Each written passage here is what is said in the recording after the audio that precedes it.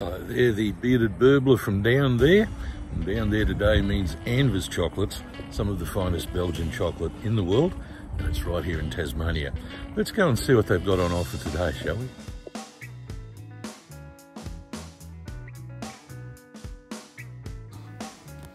Anvers Chocolates is basically at Sassafras on the way to Devonport, and boy do they have a large selection. There's a fine Belgian chocolatier who's made it his home, and Anvers is actually extremely well set up and extremely tasty, so you can actually see the factory in action and see everything as it happens.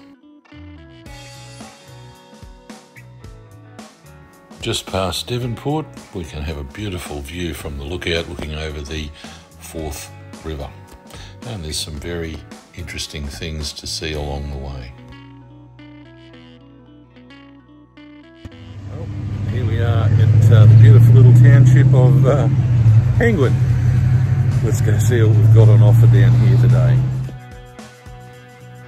Penguin is about an hour and a bit from Launceston and looks out over Bass Strait, and the esplanade runs straight along the front where I'm standing now.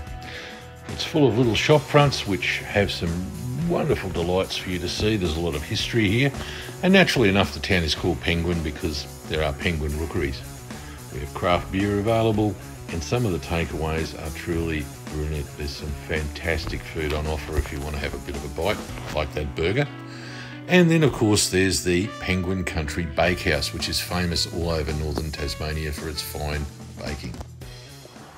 I'm at one of the small reserves on the Meander River, just another one of those many rivers that dot Tasmania, and one of those really beautiful picnic areas they have.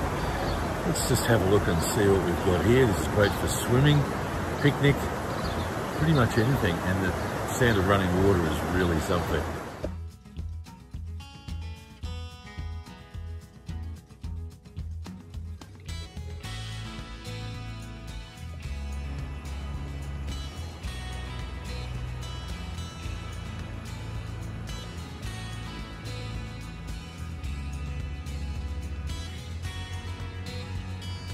There you have it, a few more things to see and do in what we like to call the 2-hour circle. We'll see you next time out and about in Tasmania. Please don't forget to hit the like button or subscribe if you like what you see.